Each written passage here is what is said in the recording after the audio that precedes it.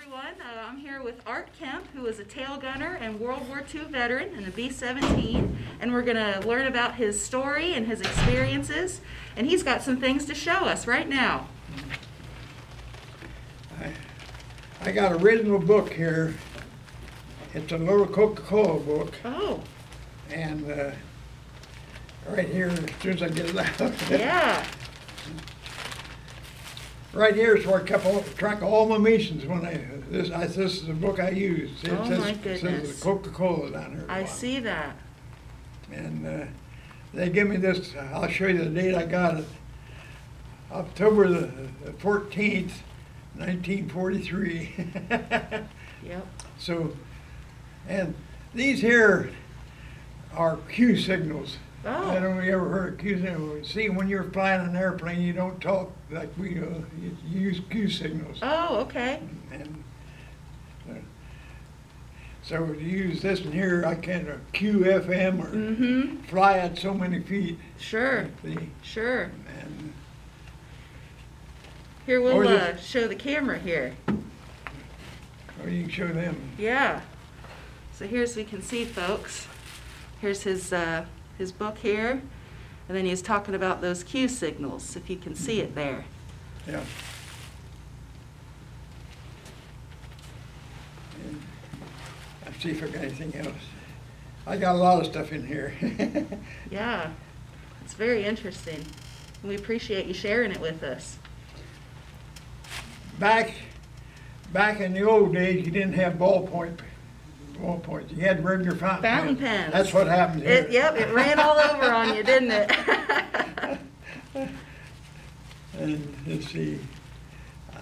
I'm seeing this book's only about 75 years old. Only a few, you know. There's a lot of very important things in there in that 75-year-old book. There's a way a transmission when you. That's the way they look when you, all the Q signals in there and everything. Oh, yeah. I used to be able to read all that stuff, but I can't do it no more. Yeah, well, you know, use it or lose it, right? That's what they say. I've lost it. Yeah, well, you know, we all have in some way or another. Let's see. I'm going. There's the start of my missions right there. Oh my goodness. Yep. And there was. Look at that. My first mission was on June the 21st, 1944. 8 hours and 50 minutes. Wow. And I got Berlin, Germany, of course, and heavy flak. Sure. We had a lot of flak there. Our altitude was 28,000 feet. Up there. And the pilot, Lieutenant Deal. Lieutenant Deal was my original pilot that I trained with in Avon Park, Florida, and everything. Oh. So very good. We'll talk about him in just a minute. Yeah, absolutely. Let's talk about him. Second mission was Rouen, France, and that was on June the 22nd, 1940. That was only 4 hours and 30 minutes.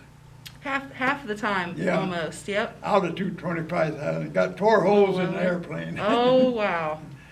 Target was I forgot to tell you up here, the headquarters buildings was in this, they call that the Gestapo. Did you ever hear that? I have heard that. That was the Gestapo headquarters. Wow. That's what we bombed. That was your first mission. Yeah, first mission. Yep.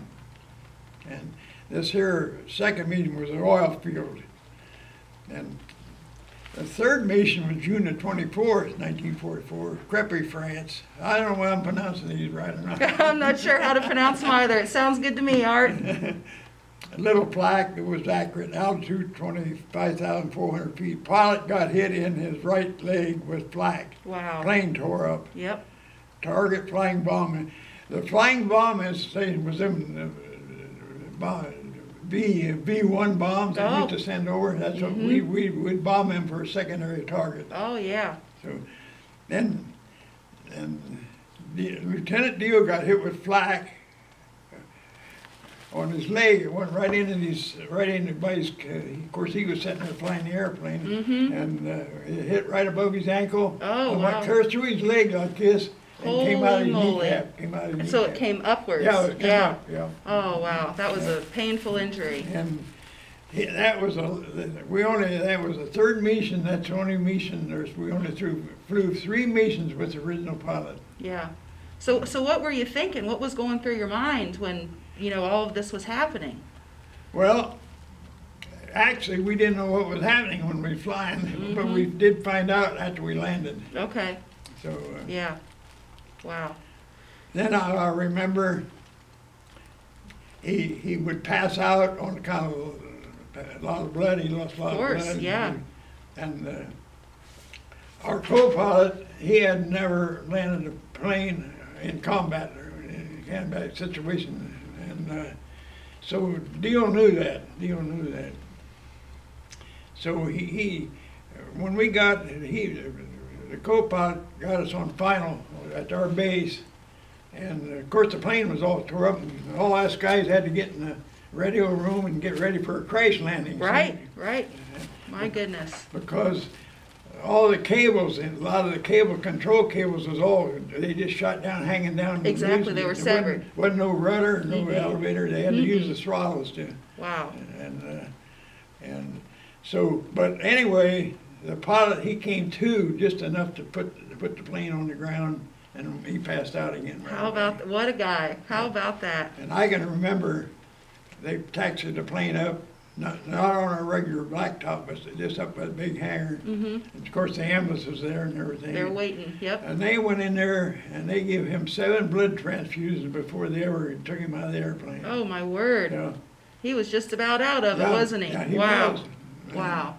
And one thing that I never will forget, one of the medics comes to the waist door. He'd been up taking care of him, and he comes to the waist door and opened that up, emptied a whole boot of blood out. That about made me sick. I'm sure. Yep, that's a lot of blood. That's my 3rd mission. Wow. So then on my 4th mission, June the 28th, 44, we had 4 days off there. Lyon, France, I think, little flak, and it was 5 hours and 6 minutes, 25,800 feet, and it had an airfield, and I called it a milk run. Okay. And tell us, what is a milk run? Okay, you want to know that? I do. Yeah. Tell us what a milk run is. What's that mean? A milk run is a real easy mission. No flak. See, I got down here. Let's see.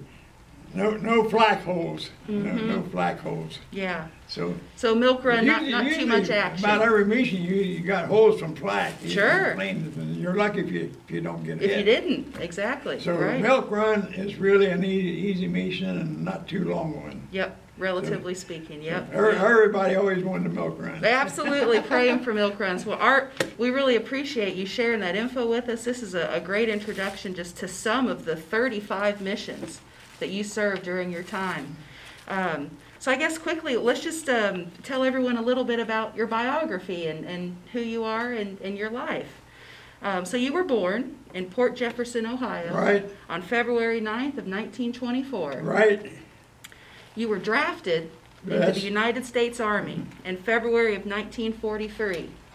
I'll have to correct you there. Okay, please Not do. the U.S. Army, it was U.S. Army Air Force. The Army Air Force, yes, sir. Yes, sir. And that was by the draft board in Sydney, Ohio. And then they swore you in Columbus. At Fort Hays, Columbus. Absolutely, Fort Hays. And then you received your basic military training down in Clearwater, Florida. Right. But they only gave you 3 weeks of training instead of the normal 6 weeks. 3 weeks of training, and we stayed in a motel. I don't think they called them motels, and it was on a golf course, and it was like it was a motel, I guess. It was 3 stories high, and it's all wooden structure. The only thing wrong there, they get you up in the middle of the night for a fire drill. Oh, yeah. It was. You look back over it was all wooden. You know, right. It could have caught on fire. Just like that. Yeah, gone up right. like a match. Yep. So we didn't like that too well. No. Always listening for that alarm, I bet. But we, on our training there, all we did, we didn't hardly march any. We didn't handle guns or anything like that. And we just went out and sat on the greens on the golf course, and they would tell us all about what we should expect and articles of war and all that stuff. Oh, yeah. then they really wanted us to get in shape, so they really run the obstacle course. Oh, okay. I like that. Yeah, I did you have to do that every day, or? We did that sometimes 2 or 3 times a day. Oh my goodness! Yeah. Wow, the Yeah, obstacle course. And then they had one thing I remember real well. They had a trough like this, built up like this on a certain angle. And it was about, I'd say, 50 or 60 feet long. Oh wow! Like a trough. Good size, yeah. And you had to, you know, it was on an angle like this, and you had to get up there and run through there. Oh. I seen fellas that couldn't even do that. I bet. So your ankles would have to go on an angle, see. Mm-hmm. But I can do it real well. Wow, that was a challenge that Yeah. was no match for you. I got along pretty good. Yes, sir. Yep, we're glad of it. All right, so after your basic training, then they sent you down to Fort Myers, Florida, Yeah. and that's where you got your 12 weeks of gunnery training at the Buckingham Army Air Base. Yep. All right, and then after that, you went over to Scottsdale, Illinois. Scott Field. Scott Field, Illinois, for 9 weeks of the radio Right. operator training. Then after that, January of 1944, you went to Avon Park, Florida, Right. back to Florida, and that's where you learned about your crew Yeah. and prepared for your overseas Yeah, we duty. sat there on the ground. Of course, it was warm in Florida, and they had a stake up, and our number was 46, crew 46. Oh, So we had to look all around and see if it was 46, and that's pretty soon all the guys come together. Oh, and that was yeah. our crew. Yep, 46. And we introduced each other. There was the 3 of us in there from Ohio. oh, that's good. Yeah, yeah. The pilot, he was from Ohio. Mm-hmm. The navigator from Ohio, and at that time, as soon as I entered, I was still a radio operator. Mm-hmm. But I told the pilot, I said, you know what? I don't want to be a radio operator. I'd like to be a tail gunner. Because Ah. the guy in gunnery school told me, he said, if you want something really interesting, he said, be a tail gunner. So that's what I wanted. I wanted to do that. You wanted interesting. Yeah, but I found out later it was a little bit too exciting. Too interesting. So I'm But sure that's it why I was- got to be a tail gunner. Yeah, yeah. The pilot, of course, when the pilot's there, he's in command of you, see. Yep. And he done that. So Yeah. I always give him credit for that, because I really got along good, being a tail gunner and everything. And of course, you got to be on alert and keep your head moving like this all the time. All the time. Yep. I can only So imagine. that's what happened at Avon Park at that time. Yeah. But I'm sure it was a small comfort to have some guys from Ohio Yeah, there with you. Yeah, Yeah. little piece of home out there with Yeah, you. our Very, the very. co-pilot, I can tell you, the co-pilot, he was from California, Mm-hmm. and the bombardier, he was from Virginia, Mm-hmm. and one of the waist gunners, he was from New York. Mm-hmm. And see, then we had another waist gunner that got sick on us. He couldn't. He every time we'd fly, why he'd get sick. So Oh. they transferred it to, or they took him out. I don't know what they were done with him. Like air sickness. Yeah, you he couldn't got take her, it. Yep. yeah. Yep. And, Yep. we got another guy. All I can remember his name was Charles, and he was from Michigan. Mm-hmm. But when we went overseas, he never flew a mission with us. I don't know what happened to him. Right. Wow. Well, So, I'm sure he made his way somewhere. yeah. So that's what happened. Okay. A lot there. Yeah, a lot there. And after your overseas training, you guys went to Savannah, Georgia, Yeah. and that's where you got your brand new airplane. I got a brand new airplane at Savannah, Georgia. Mm-hmm. And you had roll call at 9 a.m. 9 every a.m. day, and you guys spent 2 weeks there. Every morning he'd have to have roll call. Mhm. It was outside, Okay. and they would notify whether you got your airplane that day. Oh. So we waited there about 2 weeks before we got our airplane. Oh, it was 2 weeks before you got the Yeah. plane. Oh, all right. Yeah. And finally we got the airplane, and I remember they loaded it down with mail. We had 7 big bags of mail in there. Oh, and yeah. All our belongings. And Mm-hmm. of course, we bought a few alcohol. Well, you know, that's understandable. Had to do that. And then I don't know what all they put in that plane. A lot of stuff, you know, it flight overseas. And I remember they weighed the airplane there. They had to weigh the airplane there. It weighed 32 tons at that time. Yep. Of course, that's a small airplane compared to what they got today. Compared to today, yeah, that's right. That's right. So then we took off. We took off from Savannah, Georgia, and went to Bangor, Maine. Okay. And then from there, did you head over to Newfoundland? Yeah. From Maine. Okay. And that was Newfoundland. Yeah, and you were preparing for your flight to Wales. Yeah, right. From Newfoundland. Yeah. All these places where we landed, like Bangor, Maine, and they really treated us nice. It wasn't regular Army. They on the tables, like they had big tables. They had covers on them, and they put the linens out and everything. Yeah, put the linens out. Had floors on them and everything. That's good. That's the least they could do. Got the best food. I'm glad to hear that. But when we left Newfoundland, we was in the air 7 hours over the Atlantic Ocean. Over the Atlantic Ocean. And water in every direction. I looked, nothing but water. Nothing but water. water. This is going to be a long way to swim or something. All right. So once you got over to Wales, in Britain, the gunners of your crew, that's where you got your advanced gunnery training, was in Britain. They sent us to the wars. Did you ever find out?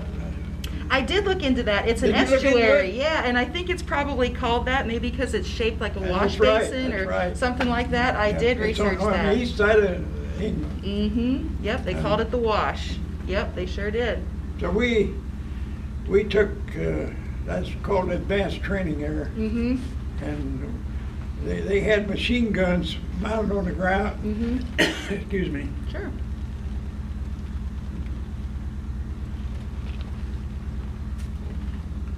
They had machine guns mounted on the post on the ground. Usually a fighter pilot or fighter plane, which I tell you what, the Navy pulled tow targets for us. Oh, did they? And I never will forget those planes that come up real low, and the water had run out of the airplane. I didn't know what was going on at that time, but I talked to one of the pilots later, one of the Navy pilots, and he said, "Boy, going up there and flying," he said, "that was monotonous. He'd just fly around and we'd shoot at the tow target, and then he'd fly around and shoot at the tow target again." Oh, yeah. And, but he said, when we come to, like, they come to work, that's what they call it, come to work. Oh. There was waves out there, and they would take that airplane and skip over the waves. That's really? the water was running out. Oh, I see. He said, that's the only fun we had. Right? You got to get it where you can, you know? My goodness. All right, so another thing that I want to tell you there, they have on the board, well, like that TV up or something like that. They had a big, it was about 4 foot square. They would place airplanes on there. Just place them like a second. Sure. And you were supposed to tell what kind of airplane they were and how many was in that plane. Oh, and wow. You could do it. If you didn't look right at the screen, I call it a screen, but it wasn't that. You look up at the top left-hand corner and look off the screen. Just kind of out of the side of your eye. That's right. Yeah, yeah. And you could tell how many planes was in that group and what kind they were. And it was a lot better. If you stared right at it, you couldn't do it. And if they were friend or foe or that kind of stuff. Right. Yeah, we had German planes up there, and well, in the States here we had Japanese planes, but after we got over there, we didn't study Japanese planes. Just right. We studied the English planes and, of course, American planes and Canadian planes. Right, of course, they was all English. Right. Yeah, you were just in the European theater, not over Japan. And they had German planes in there too, all kinds of German planes. Oh yeah. All right, so you and your crew, the B-17 crew, you guys were stationed at Polebrook, England. Right. That was your home base, and you were part of the 8th Air Force, the 351st Bomb Group, and the 508th Bomb Squadron. Right. Then you received your rank of Staff Sergeant in September 1944. Right. And you're credited with shooting down 2 of those German fighter planes that we were just talking about. And that was in one mission. One mission in Mersburg. We had bombed Mersburg, Germany. It was an oil refinery. Yeah. And we had just bombed, and I suppose we was about maybe 10 or 15 minutes away from the target, and we got attacked by this 190. And he came in at 6 o'clock level, and his wings, of course, he had two 20 millimeters there, and two others. There were 6 guns firing at us. Wow. And he only had 2 guns firing at him, but that was me. Yeah. You beat his 6 with your 2. Yeah. Yep, sure did. You sure did. So anyway, my shells got him first. Yep, And, luckily, yep. So he went, when last I'd seen him, he went down on the wing like this, and my pilot, as soon as he got down in front of the airplane, like this, sort of in front of the airplane, he bailed out. Yep, okay. And we didn't know it for years, but of course Jeff over there found that out. He, on the internet, found out that this one that I shot down, well, I must have got him in the arm or something, because the plane wasn't flyable anymore. I don't know what happened to it. Right. Of course, when he bailed out, his parachute didn't open. Oh, And he fell to the ground and killed him. Right, right. And I think maybe he was wounded before. Did he say, Jerry or Jeff, did he say he was wounded? In the elbow. In the elbow? Yeah. And he was a German ace that time. Yep. And well, just about that time, and I'd say maybe a few minutes. I don't remember how long it took. Of course, this 190, he blew our ball turret gunner clear out of the airplane. Blew the ball turret clear off. Right. And it had 2 big holes in the wing, the right wing, and right above me on the tail, there was a big hole about that big around where 20 millimeters. But I didn't know that till we landed. Yeah, just so intense, and I'm sure it was all just a blur of just action in the moment. And I'll tell you something, Jeff over there, he's making a model plane with all them holes in it and everything, just like it was. How about that, Jeff? We look forward to seeing that when it's all done. It'll go in the case. Very good. Nobody, I don't even think they got one of those down in the museum at Dayton. No, they don't. That'll be exclusive to Champaign Aviation Museum. That's right. He's designed it just like I remember how it was. Wow. And of course, we after that, the 109, he actually knew that we didn't have no ball turret, we didn't have no waist gunner either, because he got wounded. Right. And the bottom of the plane, the floor there by the ball turret, it was all blown out. Exactly. Yeah. So he was trying to look for your weak spots. Yeah. Work the weak spots. He knew that. That's that thing. So he flew out there a little bit formation. I couldn't see him because he was down low and below, right? So the co-pilot says, "Everybody stay off the airplane, but Kemp and I." And so off the intercom, because he didn't want no beast, or he wanted to inform me because he could look back and see him. And he kind of looked back and had to look down too. So pretty soon.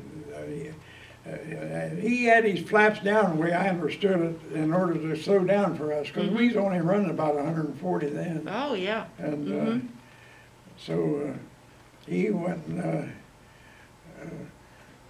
the co-pilot says, pretty soon he says, "Watch him, Kempy." He said he's putting his flaps clear down. So he was going to put his flaps clear down and slow up and shoot us completely down. Wow. So so when the co-pilot kept me informed, and another thing that I did, I sat there with my hands on the gun like this.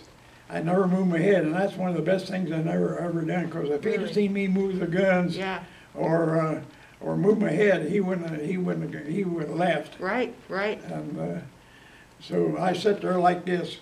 I'll tell you the reason I did. I was scared. Yeah, scared, but tactically it worked out. Yep. Yeah. But when he got, co-pilot said, "Watch him, Kemp, he's putting his flag, so he's going to slow up, see?" And so when he got up there, I moved my eyes. I never moved my head on this one. And as soon as he got up there where I could see him real good and within a 45-degree angle, that's how far my guns would go. That was the I moment. just went like this. That was it. That was the moment. Got him. Well done, sir. And he went down, smoking, and he kept going down like this. And of course, he was getting farther away from us. I expect maybe he got maybe 8 or 10 miles down there, and I seen him blow up. And Yep. big bowl of fire, and then back like smoke. Yeah. I'll never forget that. A relief to have him off your tail. Yeah. Absolutely.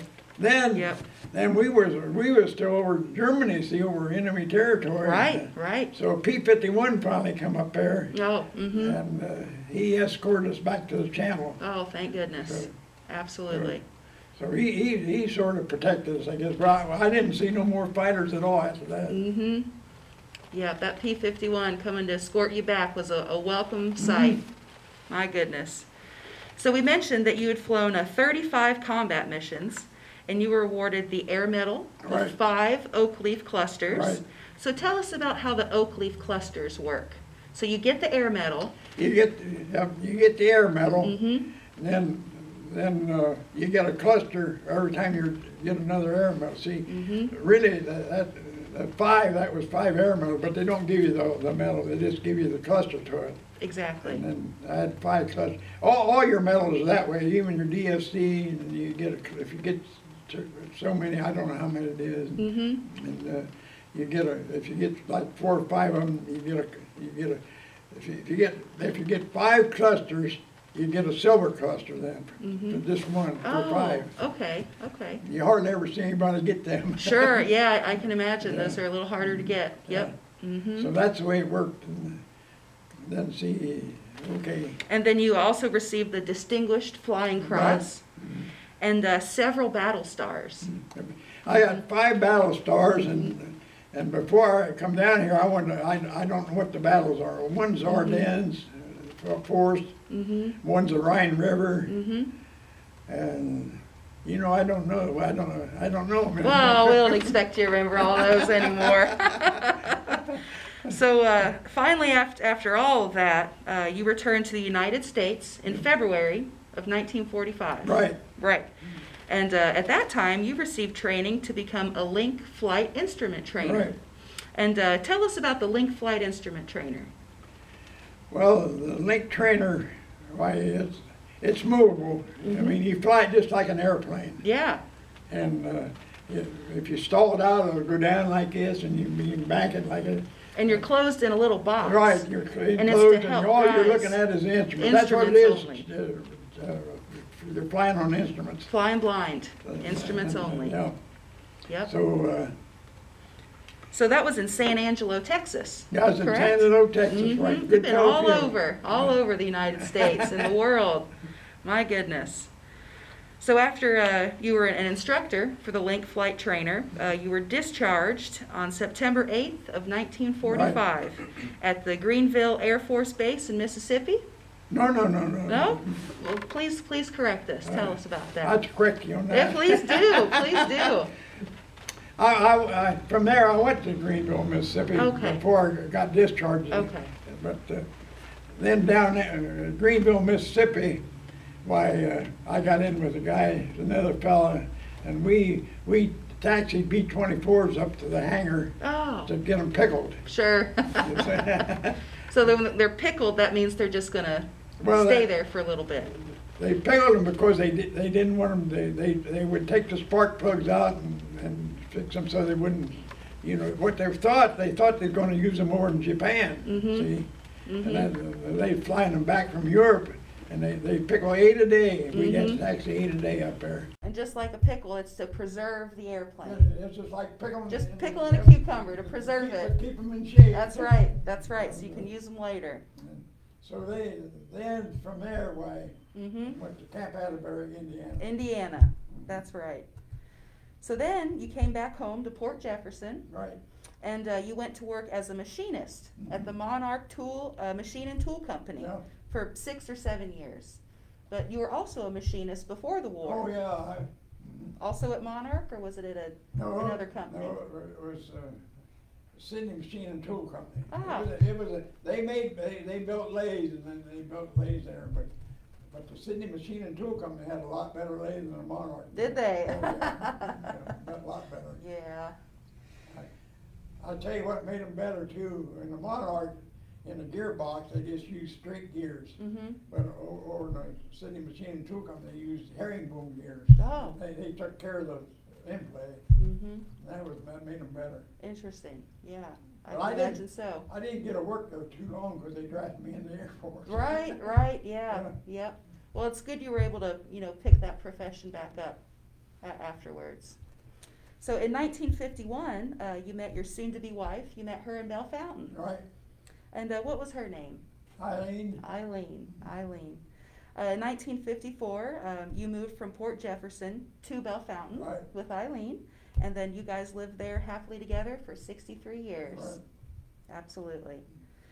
She passed away, it's been about 4 years. 4 years ago. Yeah. So I live by myself now. Yeah, yeah.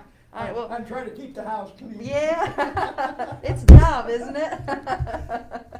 That's one of the biggest jobs I ever had. It is, all this war stuff, my goodness, keeping the house clean. No, I'm just kidding. So, Art, we appreciate you sharing your biography with us. I do have a couple more questions. Okay. We can shift back to your military experiences. Of course, you were drafted into the Army Air Force. So why did you choose to stay with the Air Force and not go into the Navy or the infantry or anything like that? What was it about the air that attracted you? Well, I can't hardly answer that in a way, but I tell you what I did do when I worked Fort Hayes. I told them I went in the Marine Air Force, Mm-hmm. and they said we can't give you the Marine Air Force, we'll give you the Navy. But at that time, the Navy and the Marines were the same outfit. Were they? Yeah, still are. The Marines are part of the Navy. I don't think many folks out in the world know that. So then the guy I was sitting there and he was interviewing me like we are here, see, tell me, he said, I tell you what I do, I can give you the Army Air Force. Oh, I said, well, that sounds good to me. So yeah. And then I never really had any desire to fly at that time. Mm-hmm. And then after I went to Florida then, they told me I was going to fly on B-17s. Mm-hmm. And so then my mom wrote me a letter. I told her, she said, whatever you do in there, don't you fly. Moms, I know how they are about you getting in those airplanes. Same here. So I didn't pay much attention to that. Yeah. Well, I know when you said you wanted interesting, so Yeah. you got it. I You got it. So you mentioned Kempy. Remember, you were talking about your experience and that your pilot was saying, just me and Kempy. How did you get that nickname Kempy? Well, the first guy that ever told me was my co-pilot there. He called me Kempy back then. Mm-hmm. But I'll show you what. I got a thing here. Yeah. I think I brought that down with me. I think I did. Oh, I have the thing there to show you too. Yeah. They got me all written up in that book there. Dude, that's good. Right here we got a copy of the Polebrook Post, the 351st Bomb Group Association of the 8th Air Force, the 41st reunion. You gotta open this up. Let's see it. I'll show you.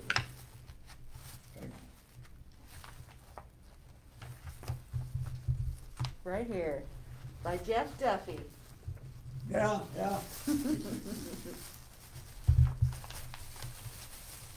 I get this out. Stop tearing it. There we go.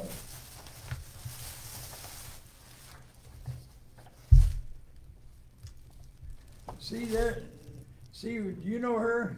That's Christine's daughter. That's right. Mm-hmm. That's right. Yes. She was 14 years old. She got it right there. See. Yes, she And wrote a interviewed me, wonderful and she's piece. the one that called me Kemp. That's where I really got the name. Oh, really? Yeah. Oh, I didn't know that. Yeah. That's wonderful. Did you ever read one? Did you ever read this? I have, yep. It's a very good story. She did a She wonderful really job. done a good job. Yes, For she 14 did. years old. Amazing. A very bright girl. Yeah. Yep. She was really nice, and she's smart too. Yes. Yep. We I need haven't nice, seen her smart for a long people. time, though. I'm sure she's still around, doing well. imagine. Yeah. We'll have to follow up with her one of these days. Yep. So, why did they train you as a radio operator and a gunner? Why did you need to know how to do both things? Well, because when a radio operator on an airplane, on a B-17, maybe other airplanes too, Mm-hmm. I don't know. And he also had to be a gunner Mm-hmm. on account of, see, the original, the B-17 had a gun in the radio room. In the radio room. But they took it out. They took it out when we flew combat. Did they? Yeah, because he only had to look up like this, and if the plane was going 300 mile an hour over the top, All right, it's he gone. wouldn't have time No. to shoot it. No. So they took the gun out. Just because of the extra weight, or? No, well, it helped. It Yeah. helped the weight Mhm. and everything, but they took it out because they couldn't use it. It was- Actually, it wasn't usable. Yep, that makes sense. And so that's the reason he took training to be a gunner that way, but then later on, he was supposed to, if somebody got wounded, one of the other gunners got wounded, he was supposed To to jump in and take over. Yep, that's why. So how long were you based at Polebrook in England? I was based at Polebrook in 9 months. 9 months. So of the 35 missions that you flew, how many months did it take to complete all of those? Well, it took the 9 months. The 9 months? Yeah, Okay, but that was all in Polebrook. When I finished my last mission, Mm-hmm. about 3 days later, that they shipped me out. Oh, wow. Yeah. Mm-hmm. My goodness. So you mentioned the one mission, with the German aces and a couple of the milk missions. Were the majority of your missions stressful, or were they milk missions 50-50, or? No, I'll tell you what, if we called them milk mission, or Milk run. milk run, I couldn't- Mhm. Anyway, they all were tough. Yep. And I'll tell you what, if you talk to any other gunner or any other guy on the crew, he was scared. Mhm. Everybody was. Yep. I like that, I wasn't scared, but that's it.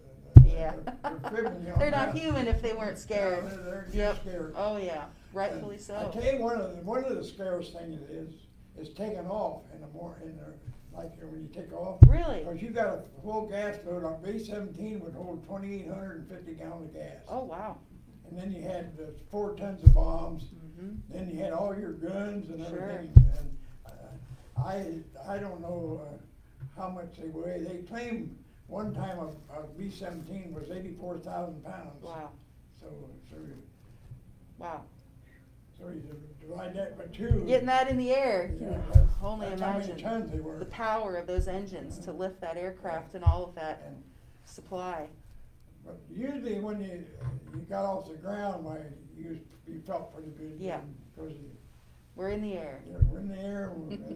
On our way. The speed was picking up then too. Yeah, gotta keep your airspeed up. Gotta keep that airspeed Gotta up. keep your airspeed up.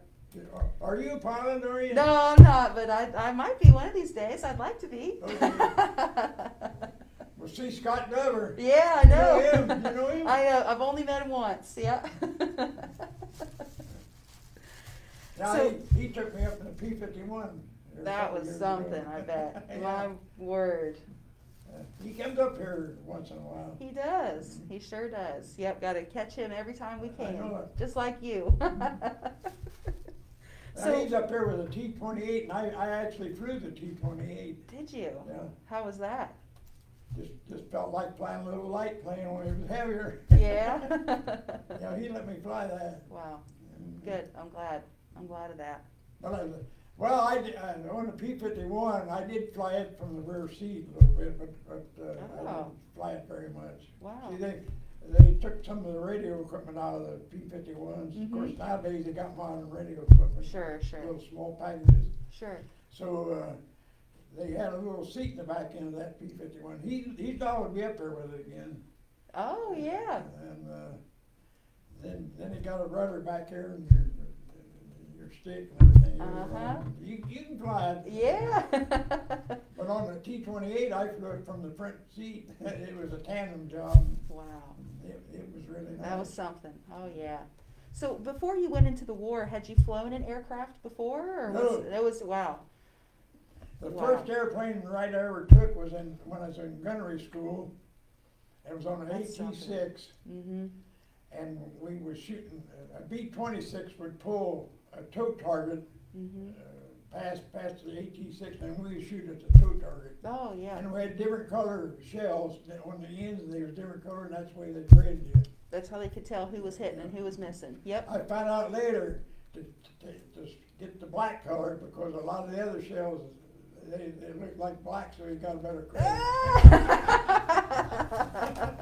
That's pretty smart. I like that. Yeah. So then this pilot in that AT-6, that was down there in Florida at gunnery school, Mm-hmm. and he told me that he said, if you shoot your guns or shells, they give you so many shells, I forget what it was, Mm-hmm. and shoot them all up. And he said, we'll go out over the Gulf of Mexico and fly a little bit. Yeah. So I did. I turned. We had to sit backwards because we was shooting out of the canopy, see. Yeah. And I looked back and I gave him this ear signal. Man, he peeled off like this. Woo. And we went out over the Gulf of Mexico, and he turned that thing upside down, all kind of. You know what? I couldn't tell the sky from the water. Yeah, it's all blue. It was all blue, It's all that's blue. Oh. So, was your most heart-pounding mission the one with the German aces on your tail? Would you say that was your most heart-pounding mission? I'd say that was one of the worst missions. One of the worst ones. We got shot up. I think worse than what we did on the third mission. Oh. The third mission was nothing but flags. Yeah, coming through. Yep. And, but on the 11th mission, that's when we got attacked by fighters. Mm-hmm. They really shot us up with a lot of little holes. Mm-hmm. Now I'm lucky to be alive because those shells, they only went under me about 18 inches, something Wow. like that. Wow. Well, whatever the bull turret sticks out in the plane when they're flying level, that's how close they come to me. But I didn't know it at the time. No. So, Wow. What an experience. but then after we landed, then's when I really got scared. Yeah. I can imagine so. So you've explained all these experiences that were heart-pounding and scary. Did you ever have any fun while you were over there? Oh, Did yeah, you ever have any we had opportunities? fun, but I don't dare to tell it. No, we're not going to ask you to tell. We just want to know that you did have some good times while you were No, over we there. did. Mm-hmm. And to tell you another thing we did, well, they would bring girls in by the busload. Oh, yeah. In the days for dances. And Nice, like yes, that. yes. Then at one time they brought some girls in. They was going to have a dancing school, and I signed up for it. Oh, And I didn't. I went to that thing, and I never danced with one girl. yeah. No. I was afraid of them. Oh, bless your heart. Yep, yep, yep. So I didn't do that no more. Yeah. And let's see, what else we.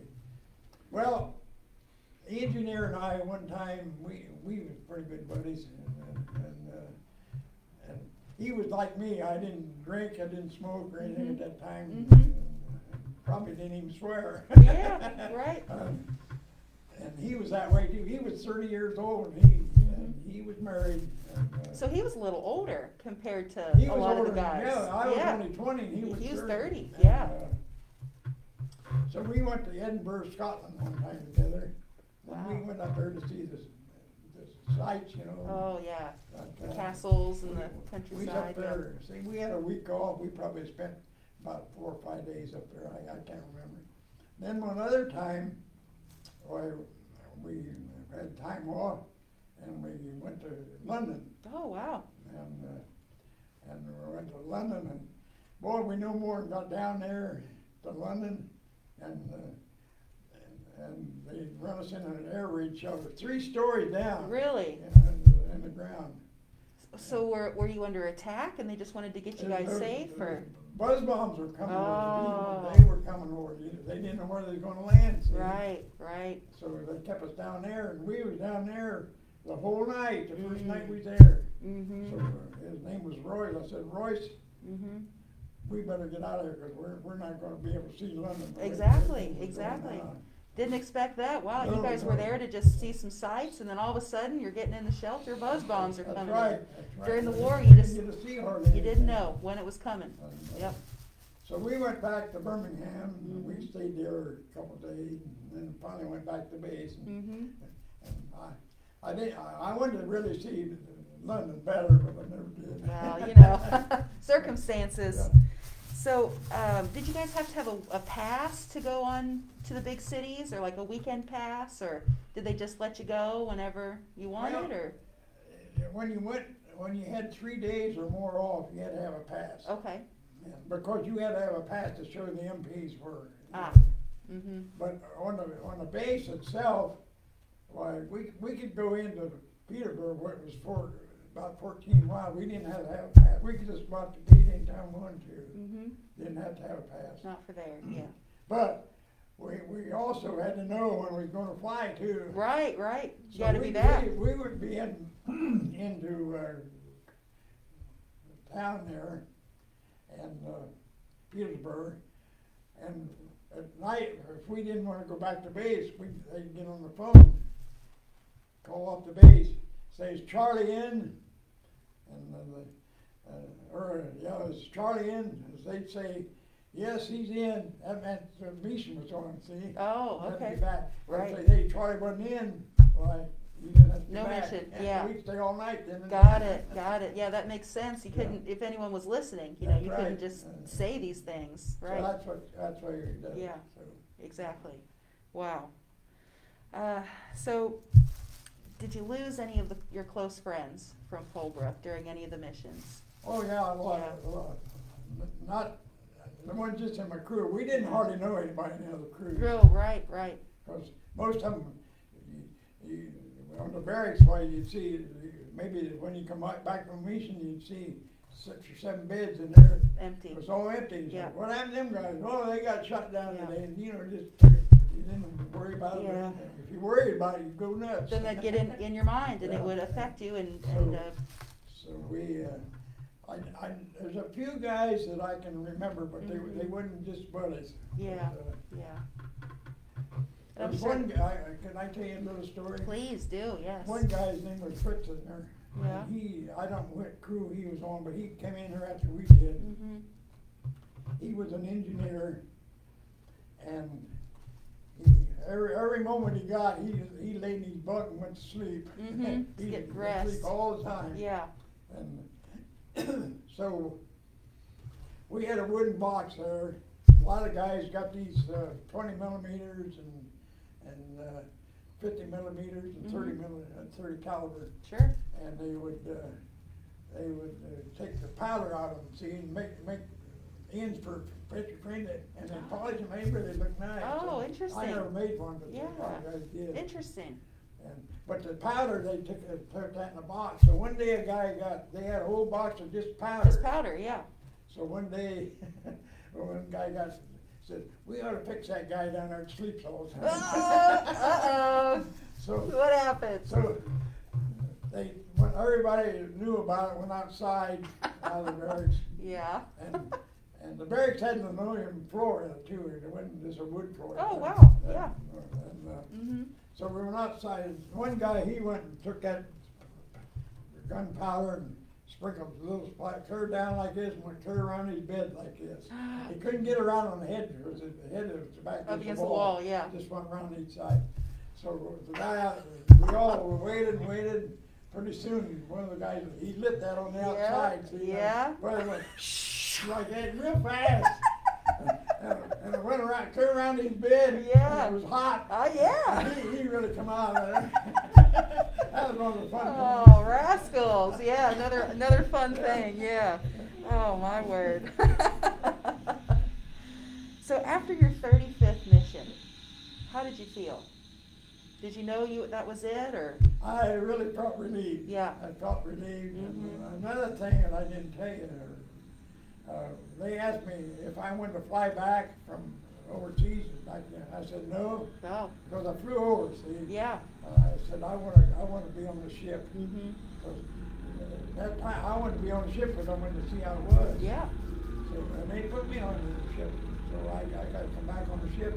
Where on the airplane it probably only took me 2 days. Mhm. But on the ship it took me Quite a bit 14 longer. days. Yeah. Yep. Absolutely. But I enjoyed every bit of it because I got in with one of it was a Coast Guard ship, and I got in with one of the guys that knew all about the engine. I don't know what they call them. And he took me down and cleared down the bottom, showed me all the engines, showed me the big shafts. Oh, and yeah. I still remember that. Those are really impressive. That was really Yeah. impressive. Yeah. It was an oil burner, and it showed a big pipe, about that big around the feeding the engines. Mhm. And they were, some of them were plastic, I suppose plastic, but you could see through the oil, and the oil, it was really flowing fast. Those engines wow. must use a lot of Oh, fuel. I'm sure. I'm sure. So what kind of ship was it that you came back on? The ship I came back on was a hospital ship, Oh. and it was Coast Guard hospital. Oh, okay. Okay. Coast Guard. Yep. And it was 1,000 wounded guys. That was after Normandy, you know. Mhm. And there was 1,000 guys on there was wounded, Mhm. and it was only no, there was. If I remember, there was 6,000 on there wounded, and there was 1,000 of us guys on there that wasn't. That weren't wounded. Yeah. It was through me. Most Yeah. of all through me. Mhm. Mhm. Even some of the officers, some of the enlisted men said, they told us we're going to have to do some work on the ship. Everybody said, no, we're not going to do a bit of work. We're going to take it easy. Mhm. But you know what? After they seen those guys laying in their beds, Yep. some of them didn't have no arms on them, no legs. That's right. And so everybody, they went together, and everybody done their job. And Yeah. they had, some of the officers even was serving them guys food and everything. Oh, yeah. So, Just pull together and everyone what helping my each other. job was, I took the elevator down, Mhm. down in the, they call it the hole down there. I think it must have been about 2 stories down or something like that. Mhm. And we'd get the food out for the next day meal. Yeah. And It's a very important job. so that only took us about, I'd say maybe $3, something like that. And then we had the rest of the time, we still had to be there on the doing duty, Right. but so then what we do, this is another fun thing. Yeah. We would get potatoes. Yeah. down there, try to get a really round potato. Okay. Those guys do. Then we'd get on one side of the ship, where the ship was going like this all the time. Mhm. We'd lay them potatoes up there on the road, and when the ship would go, them potatoes would roll. The potato roll. Yeah, that potato roll. And You racing them and stuff? I think we bet a little money on them. Yeah. I imagine so. That was one of the You fun- get by how you can. Yeah. Another thing they did that I can remember real well, they made ice cream on there, but we didn't make it, but Mhm. we were, they made it on the day shift. Mhm. We was on the night shift. And we got into one of them cans about that big around, so high, I forget how many, maybe a couple of gallons of ice cream or whatever it was. Mhm. And one time You remember what we flavor opened it one was? up, we said, man, we better eat that, we don't want them to see, we want it empty, you know. So we just get our hands like, That's right. about 3 or 4 guys like that, we used to Oh, open yeah. Do you remember what flavor it was? Yeah. I think it was vanilla. Vanilla, Yeah. classic vanilla. Yep, can't go wrong there. I can imagine you guys with your paws and the I'm ice down here, cream. we was all sitting there. Oh, bless But it your was heart. good. Yes, it was. Another thing that I remember down in the hold, they had all kind of whiskey and stuff like that, but enlisted men didn't get that. That was just for the officers. Officers. Mhm. And, That's but we not didn't- fair. We weren't able to get into that. Yeah, So, yeah. Well, you know. Luckily, you weren't much of a drinker anyway, No, I right? didn't Yep. drink at all. You take the ice cream over the booze. Besides, on the ship now, they had real good meals on the ship too. Good. It was good. Yep. Very good. So, So once you got back to the United States, how did you go on the path to recovery after all of the stress and all of the things that you experienced? How did you deal with that when you got home? well, what I did, I went home and I wasn't satisfied. 'Cause we was on the go all the time. Mhm. They kept you on the go. Keep your mind occupied, I guess. Yeah. So I would, it was a little service station about 2 blocks from home. Mhm. I'd go up there, of course I knew the people, and I'd go up there and stay maybe 15 or 20 minutes. I wouldn't be satisfied. I'd come Mhm. back home. Mhm. And I did that all day long, like Oh. that for almost 2 weeks. Wow. Until Yep. I settled down. Yeah. Just had all that energy. Yeah. Yep. Yeah. Yep. I can Because imagine. I wasn't used to going sitting somewhere. No, You know. no, you hadn't done that for quite some time. We were Yep. on the go all the time. All the time. Yeah, that's definitely a change of Even pace. when we were at work flying missions, we had to go to school. Right, always something to do. Yeah. Mm-hmm. I can imagine that was a change of pace when you got home. Yep, yep. Well, Art, those are all of my questions. Do you have anything else that you would Well, I like wanted to to share show with you us? I don't wait on it yet on it. I got some things here I want to show you. Oh, here's one of the pictures, the guy's crew that I flew with. This here was a pilot, co-pilot, and this. The bombardier and then the navigator? Yeah. Yep, here, I'll And show this the. fellow here, I get in contact with his, nephew. His Oh. nephew lives in Virginia. Oh, yeah. And we talk about him. He passed away a couple of years ago. Yeah. Well, that's nice And you still have was contact with the when family. He was a lieutenant colonel when he got out of the Air Force. Was he? Yep, yep. So, Here, I'll show the camera here. This is the photo we were just looking at here. You can see that.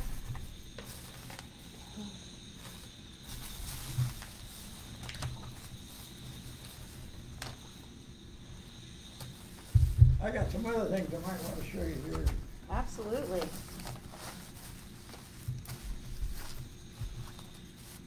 There's some original things where I got let's see what that is. Oh, that's the one where I got the Air Medal. See, Oh. it's official. Yep.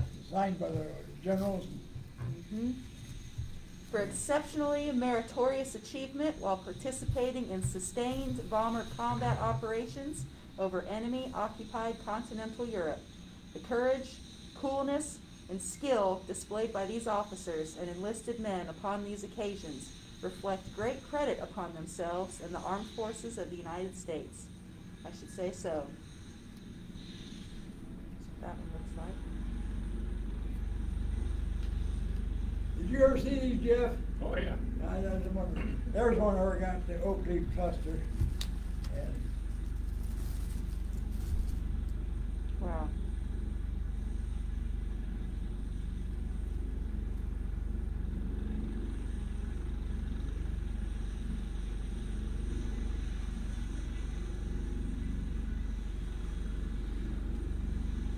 oh, here's one there where this is where I got one for it says tail gunner. Tail gunner, yep, of B-17 airplane Yeah. on a number of combat bombardment missions over Germany and German-occupied countries from the 21st of June 1944 to the 11th of December 1944. These here, oak leaf clusters here. Wow. I wanted to show you the one where I That's got a wonderful DFC. to have I think I these. got that in Oh, here. please.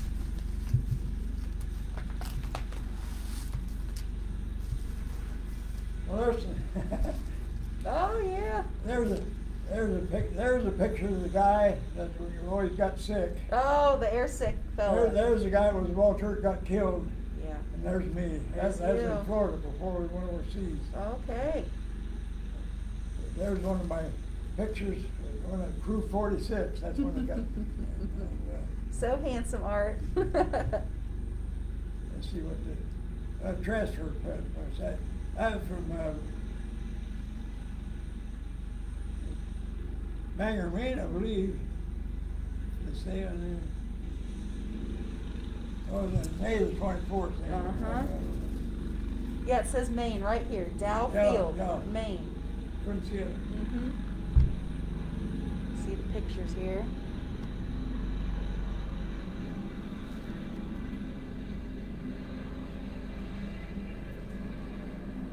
Here's a write-up they had in the Sydney paper about me when Oh, yeah. I was wondering if they wrote about you in the paper. Yeah. No doubt they did. On more than one occasion, I'm sure. I know. Is Back that in the about States. Oh, That's when back you were in the back. States, yeah. Yep, that's when you came home. There's a picture of me, and there's a picture of where our barracks was over there. There's on my bicycle. On your bicycle. Yeah. There I'm sitting in the tail of a B-17 there. Oh, and that's over Florida? Yeah, over Florida. And this was in England? That's in England. This here's in England. I was going to say, it looks cold. There was our barracks right back there. Yeah. See this bomb right here? I do. Whoever took that picture. Now this here was the headquarters here. Oh. And they had this great big bomb there, and Yep. everybody went up there to get a picture taken. I bet. I bet you they so did. whoever took that picture of me, they didn't get it lined up right. No. So then did you have to take a picture of the guy who then took a picture of you? Like take turns I in think front we of the did. bomb? I think we did. Yeah, I can see Art here on his bike and with the bomb. Do you remember what kind of bike that was, Art? No, I don't. That's all right. It was a good bike. I like riding bikes too.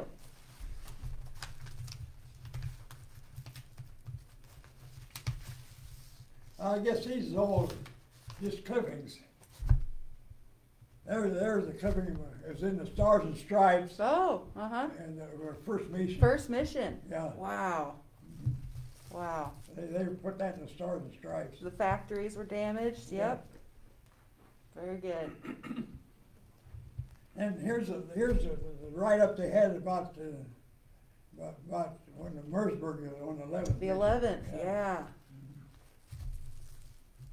Yep. The Nazi oil refinery. Yeah. Yep. Yep.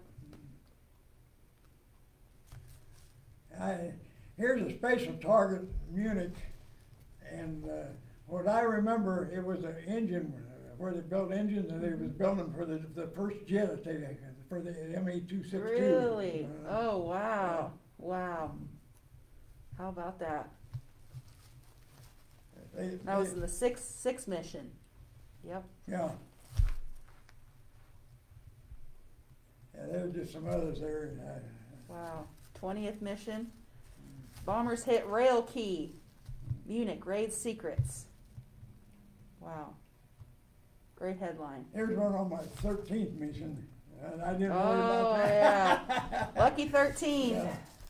So was there anxiety before the 13th mission? Just Never because it worried was about it. never worried about the worried number. about it. Yep. I thought I had in here about where I got the DFC, but I don't see it. Here's all the good clusters here. Mm-hmm. I might have it somewhere. It's around here somewhere, I'm Yeah. sure. Yeah. I probably didn't put it in here. Mm-hmm. I got a little suitcase I gotta keep at home, keep all my military stuff. Oh, very good. That's wonderful that you keep it all Besides put what I together. got out here. Yeah, in your wonderful case. Yeah. Yes. Well, Art, we thank you so much for your time today and for sharing your experiences with us, and I'm glad to do it. most of all, thank you for your service. Thank you very much. I appreciate sir. it. You done a real good job. Oh, thank you, Art. I appreciate that very, very much. It was my pleasure and a distinct honor to talk with you today. Thank you very much. Yes, sir. Well, everybody, thank you for watching. This concludes our live stream with Art Kemp today. We appreciate you watching, and we'll see you at the Champaign Aviation Museum next time.